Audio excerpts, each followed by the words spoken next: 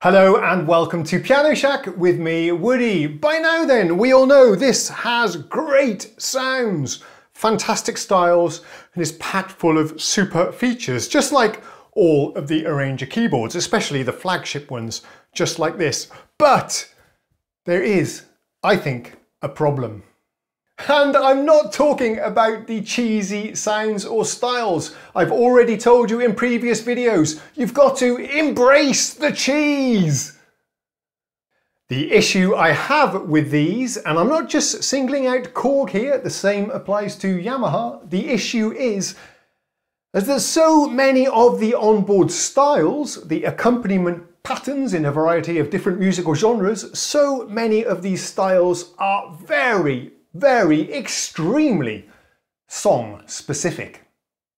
Yes, we have styles modelled after rock classics, and we have styles modelled after synth pop classics, Pet Shop Boys, Wham, a lot of 80s stuff on both of these Arranger keyboards.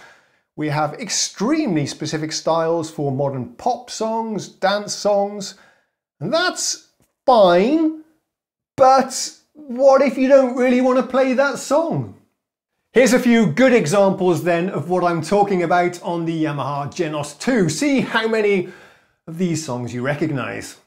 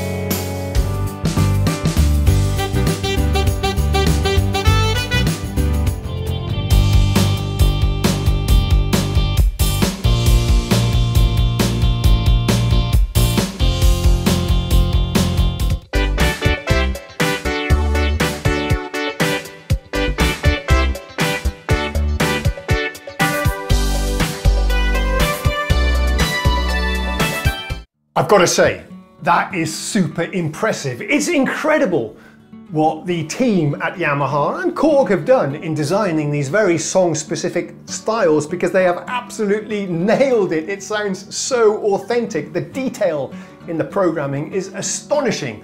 Yes, it is very impressive, and it sounds great if you're trying one of these in the showroom, that's for sure. But what if I don't want to play those songs? There's only 600 styles on this.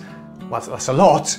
There's about 800 on the GENOS, which is also a lot, but most of those are copies of certain songs? And what if I don't want to play those songs?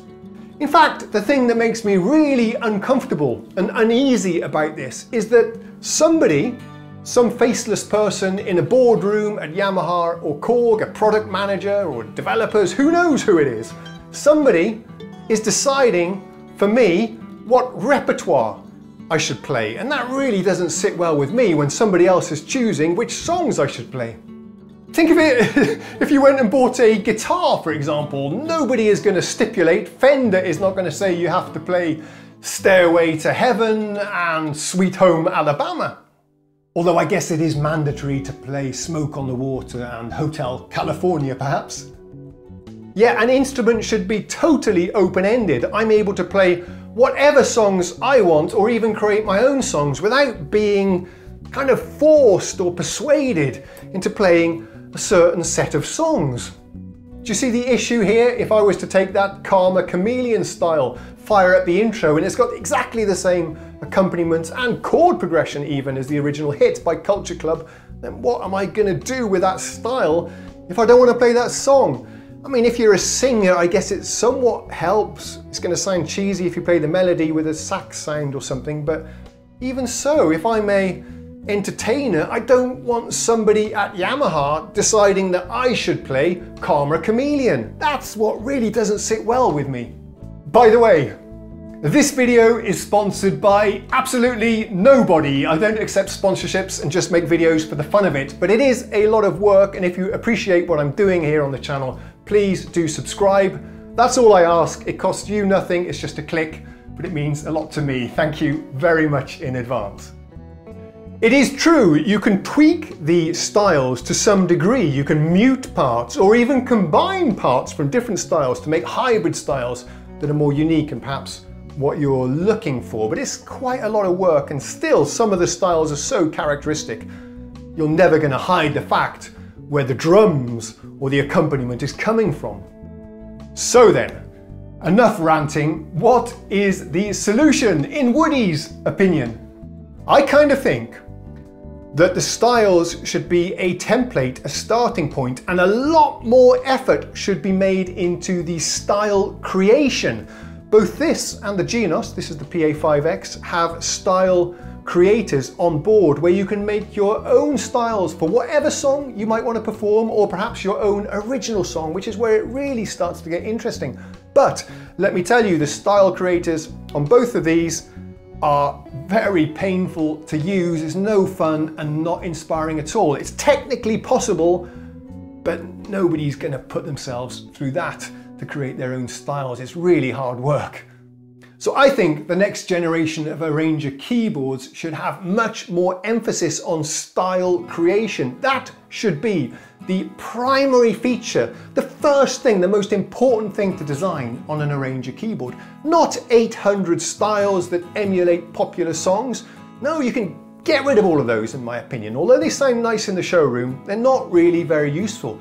Focus instead all of that time and energy that the brands are investing in making styles into making a kick-ass style creator. So I can create whatever sounds I want, whatever songs I want, or create my own songs in a fun and inspiring way. Once again, I know it's possible to create styles on both of these instruments and many arranger keyboards, but it's such a tortuous process. The UI is not really very well designed, and it's intended for more advanced users. What I'm saying is that the style creation page should be easy to use and available to everybody. Some of you may know that there are also tools on the PC, so you can take a MIDI file and convert it to a style and then load it onto the keyboard. I've dabbled a little bit with that and watched some videos, but again, that looks like a pretty awkward, time-consuming process, only perhaps for the advanced users that have those kind of skills, because there's a lot of adjustments to be made to get that MIDI file to translate to an accompaniment style. And it occurs to me, if you already have a MIDI file of a song, then why bother converting it to a style when you can just play the MIDI file on the keyboard and play along with that? That seems to be easier. Or, in fact, just download a karaoke version, an MP3 of the track that you want to perform along with. Play along with that on the keyboard, save yourself a lot of work. After all, you're probably going to be playing the same chords as the original song. But I think the strength of these, perhaps, that's not really being tapped into, is that these are so nice for songwriters. People creating their own music. You can create a musical style, that's the dream. Create your own style depending on the genre that you want to perform or create a song in. And then you can just improvise on the fly with different chords and see how that works together with the style that you just created. That, I think, is where the creativity would really come in. So that, in my opinion, is the future of arranger keyboards. Allow us to create our own styles for the songs that we want to play, or create styles for our own music. Either on board, that's the ideal situation, I think, or using perhaps some kind of plugin or app on our PC that integrates very tightly with the keyboard. Yeah, that would be so nice. And let's bring these styles bang up to date. Allow us to import samples from our computer as well. I want to have all my native instruments expansions available within the styles as well to create some really fresh and modern sounds. And all the features we're used to hearing in modern music and that we have available to us in the DAW should be available in the style creator as well, like automation and access to the synthesizer parameters and so on. That would be awesome. I'd love to hear what you think, those of you that have been enjoying my coverage of these fantastic arranger keyboards, or perhaps you own one yourself. Do you see where I'm coming from, and do you agree with me? I look forward to reading that. Thanks again then for subscribing. I'll see you again next time. Cheerio.